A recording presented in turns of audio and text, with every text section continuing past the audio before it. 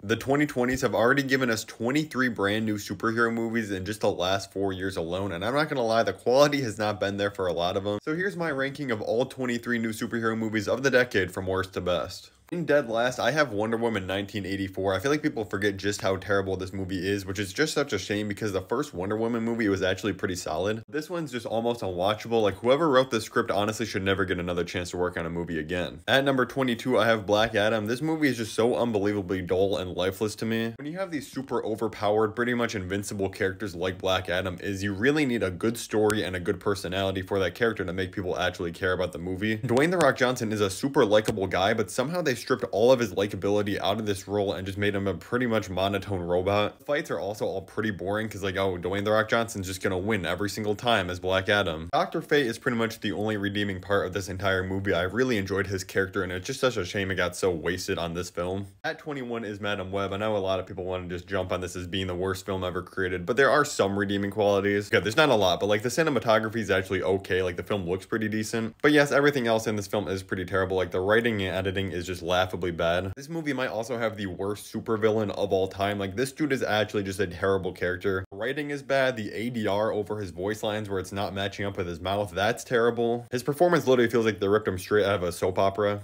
And honestly, I don't even know if this movie should count as a superhero film because there's barely any powers. Like, Madam Web sees like 5 seconds into the future for most of the film. And these other spider women, if you can even call them that, never actually wear the suits in the movie. You only see it for 5 seconds through a vision of the future. It's so dumb. Number 20 for me is Eternals, my least favorite MCU movie still to this day. There is simply way too many different characters in this movie, and almost all of them are super uninteresting and underdeveloped. Like, the only ones I was somewhat interested in is pretty much Thena. And this is obviously the MCU trying to make this more serious, prestige, Oscar bait kind of movie, but it resulted in just an ultimately super boring movie. 19 is Shazam! Fury of the Gods. Well, I wasn't even the biggest fan of the first one. I did think it had a lot of fun and charm, and somehow this one lost all of it. Like, the humor was just not hitting in this one. I know the internet hates Zachary Levi, and honestly, it is kind of justified because he is kind of an asshole online half the times, but I do feel like he actually was really good as his character, so I do feel bad for him that he didn't get a better script to work with. But this was one of the last films of the dying DCEU. It never really stood a chance. At number 18 is Morbius. This movie is just unbelievably stupid from start to finish. Jared Leto has completely lost all the sauce as an actor. I do think he used to be good when he was younger, but now it's just not there. I really just need Sony to stop taking these D-list characters that almost nobody even cares about when they are fighting Spider-Man and putting them in their own movies as the main character without Spider-Man. It's never gonna work well. At number 17 is The Flash, a movie I went into really wanting to like, and there are elements of this movie that are good. Like, everything between Barry and his mom actually works super well. I like seeing Michael Keaton's Batman and Supergirl in this movie. I think they were two of the best characters. There's a lot of problems. First of all, two Barry Allens talking to each other got really old really fast for me. I was getting super annoyed with it. The CGI is just super sloppy in this, and there's just some offensively bad decisions, like bringing the past Supermans back from the dead with CGI. I can't believe they did that still. And there's really like no villain in this movie too, so there's just way too many problems for it to actually be considered a good film for me. At 16 is Ant-Man and the Wasp: Quantumania, a movie again I really wanted to love. I love the first two Ant-Man movies, but this was just not good. Those first two movies were just such smaller scale kind of heist movies, and then with the third one we threw that all away. We got rid of all the X-Cons that were super funny and go into this whole quantum verse. First of all, everything looks like garbage, everything's a CGI creature, and it's just super dull to look at. The thing with the Ant-Man family was not working as well as they were banking on it working. The best part of this movie is everything between Michelle Pfeiffer's character and King. 15 is Venom: Let There Be Carnage. I love the first Venom, and I was going into this knowing it was going to be absolutely dumb as balls, but expecting just to have that kind of fast food type of movie. And that's exactly what I got. This is dumb, it's stupid, it's pretty much a bad movie on every level of filmmaking, but I still had a decent amount of fun with this because Woody Harrelson as Carnage was just such a blast. Movies know that they're pretty bad and corny, which I can actually appreciate. 14 is Birds of Prey. Now, I absolutely love Margot Robbie as Harley Quinn. She is incredible as that role, but this movie relies so heavily on its humor, and it did not work for me. I felt like a ripoff of Deadpool type of humor. I did really enjoy Ewan McGregor as the Black Mask, as the villain. I would really love to see him in more superhero projects because he was just a ton of fun in this, and I think Black Canary was a good supporting character. But the rest of the Birds of Prey are really just nothing characters, and I just could not care for them.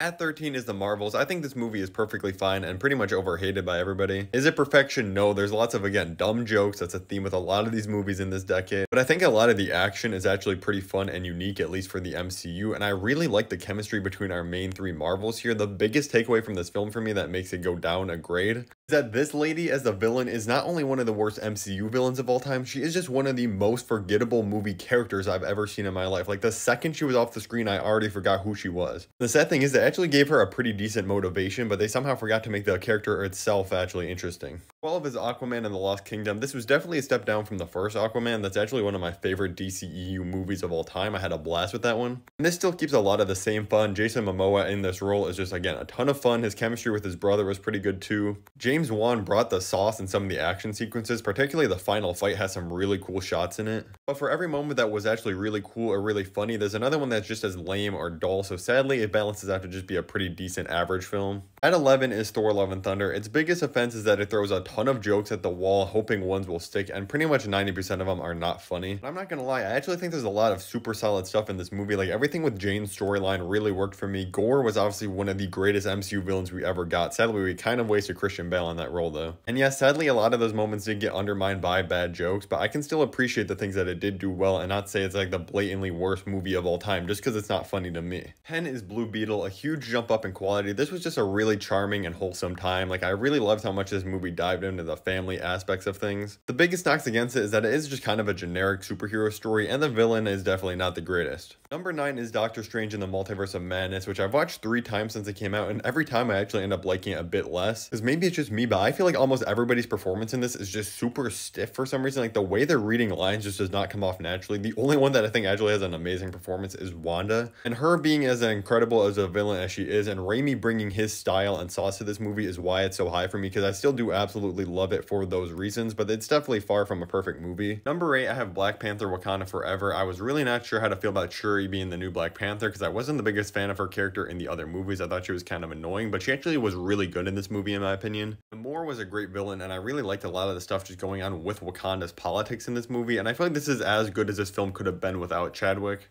7 is Shang-Chi, some of the greatest fight scenes in the entire MCU. I just loved all the different martial arts they brought into this. Everything with him and his dad works really well. Awkwafina does bring this down a couple points though, because I just cannot stand her in like 90% of her roles, and this is no exception. And I really hate that the final battle just becomes this big CGI galop fest because everything else leading up to it was so original. Number 6 is Zack Snyder's Justice League. I'm just as surprised as you that it's up this high for me because I am not a Zack Snyder fan, and I was not a fan of the original Justice League, but some reason this really worked for me. I think the simple answer is that every time Zack Snyder makes a movie, he really just cannot get it into a compact thing, but if you can actually give him that 4 hours like this movie does, he can develop every character and every element of the story so perfectly. Like, I really wish he would just do TV, because if he had that long of like an entire season of 8 to 10 hours of television, he could be giving us some amazing content. He just cannot make a good 2-hour movie. 5 is Spider-Man No Way Home. I'll never forget how electric this movie was in theaters opening night, finally seeing that, yes, Tobey and Andrew were in this. Sadly, every time I rewatch it, the first like hour and everything with Doctor Strange is super clunky and honestly pretty terrible. But once we get about like halfway through, Doctor Strange is just locked away out of the movie for a little bit and Aunt May dies. That's where things start really picking up, and this becomes a top tier MCU movie.